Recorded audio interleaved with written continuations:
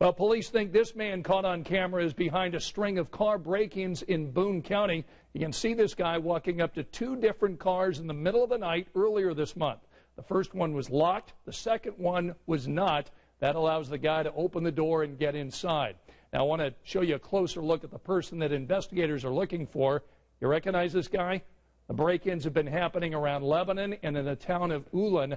Call police if you recognize this person.